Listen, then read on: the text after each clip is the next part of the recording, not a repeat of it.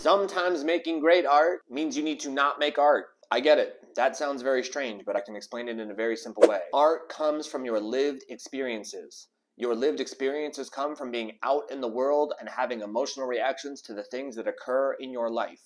So if all you do every day is stand for 8 hours and paint or write lyrics or draw or whatever the fuck it is, your lived experience is fucking boring.